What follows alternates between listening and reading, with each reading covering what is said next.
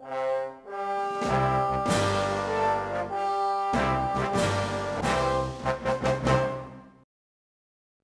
late David Vail has left us some artistic reconstructions of the 2nd century Lindum Colonia, which can give us a vivid impression of what life must have been like living here 2,000 years ago. The spiritual and physical centre of the new city was the Forum. The town hall or basilica was erected on the north side of the courtyard, which was surrounded by double ranges of rooms and a portico, walkways overlooking the central piazza, and a magnificent colonnade, including 2 entrances, provided an impressive frontage on the main street of the city. The gatehouse in the distance is what we now know as Newport Arch, the remains of a 2nd century north gate of the colony. The style of the Forum at Lindum Colonia, as it was called, seems to have been more continental in style than most of the other Roman Britain forums that were built. Among its earliest citizens would have been ex-soldiers of Mediterranean origin. The River Witham was crucial for transport of men, materials and supplies from the continent, and was sailed up the river from Boston. This colony would have had numerous workshops to produce pottery, metalwork, along with carpenters, builders and sculptors. The place would have been a hive of activity. This is a rendition of the lower west gate of Lindum Colonia. The footings of this gate can still be seen at the back of the City Council buildings on Orchard Street. After walking and climbing the steps to get up to the upper part of the colony, you would come across this magnificent gate at the top of Steep Hill. The colony would have contained somewhere between 7,000 and 10,000 people, retired legionnaires of numerous nationalities from around the empire, and local Celtic people, and would have wanted to make the most of the Roman way of life. There were numerous temples built to reflect the many different faiths practiced by the people who lived here in what was a wealthy and prosperous cosmopolitan culture. This would be a view looking from beyond the north wall with the Forum and the Basilica in the foreground, and to the left and the round-roofed building, which was where the public baths were situated. This is a view facing north from the bottom of the High Street, near South Park Roundabout. This road, which was known as Ermine Street, headed south to London. It was in 410 AD, some 267 years after the Roman invasion of Britain, when all the Roman armies and the whole provincial administrative class in Britain was summoned to abandon the country and return to the continent to support Rome, who was struggling to hold back wave after wave of barbarians that were streaming over the undefended frontiers and threatening Rome's very existence. The Britons were left to fend for themselves. It was the beginning of the Dark Ages.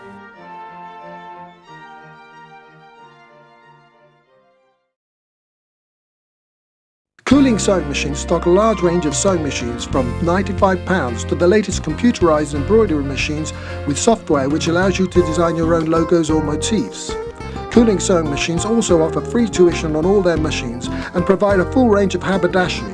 On top of this, they provide an authorized repair service with a wide range of spare parts and accessories. With over 60 machines and overlockers in stock and with all the big names all under one roof, why go elsewhere? Cooling sewing machines, 53 High Street, Lincoln.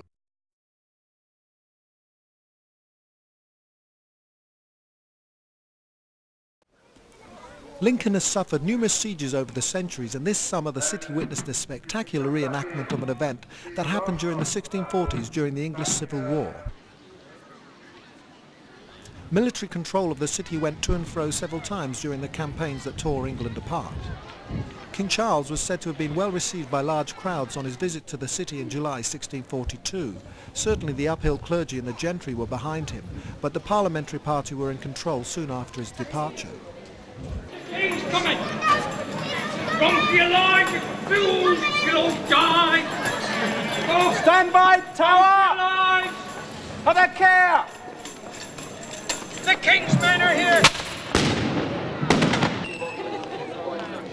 The castle fell to the Royalists in May 1643, soon after Cromwell himself had been in Lincoln, though was recaptured by Parliament in October after the Battle of Winceby. But by the following March, the men of that dashing cavalier nephew of King Charles, the famous Prince Rupert, were in control, but only for several weeks, as the Earl of Manchester retook the castle for Parliament.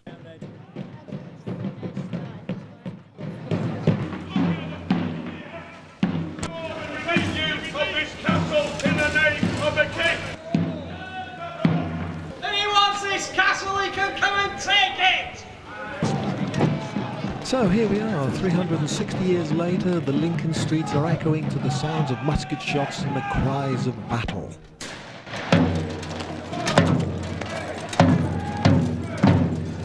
Fire! Cover, march.